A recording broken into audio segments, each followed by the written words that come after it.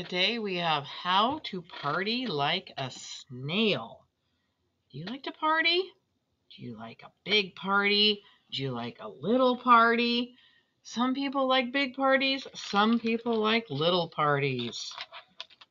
Thumbs up if you're a big party person. All right, how about thumbs up if you're a little party person? That's me. I'm a little party person. How to party like a snail. Snail is a party animal. Yippee! Well, kind of. He especially loves the quiet things about parties, like confetti. Using his indoor voice to make new friends. Psst, hello. Did you hear something? Whispering meaningful wishes to cakes. I wished for more cake. And savoring those few silent seconds before everyone yells, surprise! 3, 2,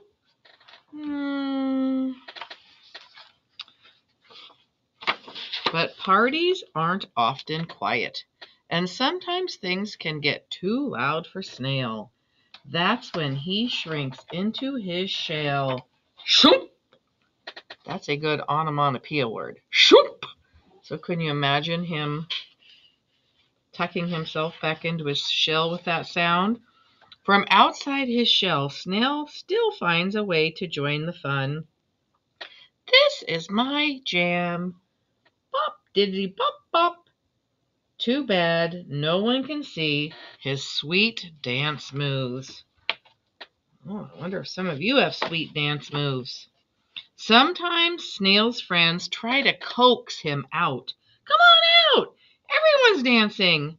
I'm partying in my heart. It sure doesn't look that way. It's just that things get a bit too loud for me sometimes. But loud is fun. It sure is, especially when it's less loud. Okay, well, enjoy your quiet. They say silence is golden, right? I don't get it. And that makes him wonder if he's the only one who thinks that quiet is just as fun as loud. And I like that word right there, coax. Have you ever heard that word before? It says they try to coax him out. Thinking about what they're trying to do. They're trying to get him to join the party, right? When you're coaxing somebody, you're trying to encourage them to do something. Lately, Snail hasn't been invited to too many parties. Nothing in the mailbox. Nothing there. Instead, he spends a lot of time waiting. I hear that the mail can be awfully slow sometimes. And waiting. Look at that. The seasons are changing and he's still waiting. And waiting. Until one day, the snail carrier finally arrives with a promising-looking envelope. For Stump. Merp. Here, Stump, this came to me by mistake. Not another one. Snail is starting to think that he's more of a party pooper than a party animal. It's not a party without Stump. The only type of party he feels like going to now is his own pity party. And that gives Snail an idea. What if he threw his own party? It'll be the funnest, quietest party I've ever been to. First, he invites himself. Ooh, a party for me? I love me. Then he makes a pot of warm milk. A hug and a mug. And lip syncs to all his favorite lullabies. Snail is having so much fun that things start to get wild. Let's make this party even quieter. Oh man, he's going to make his party wilder by getting quieter. To hype up the hush, Snail fluffs some pillows and rolls himself up in a blanket burrito, a soft shell. He's almost having the time of his life, but he can't help feeling like something is missing. I've got my shell, my milk, my blankets, my lilies. What could be missing? Is it too quiet? Could I miss the loud? Do I miss the loud? Am I loud? And that's when Stump gently chimes in with a suggestion. Maybe your party is just missing a friend.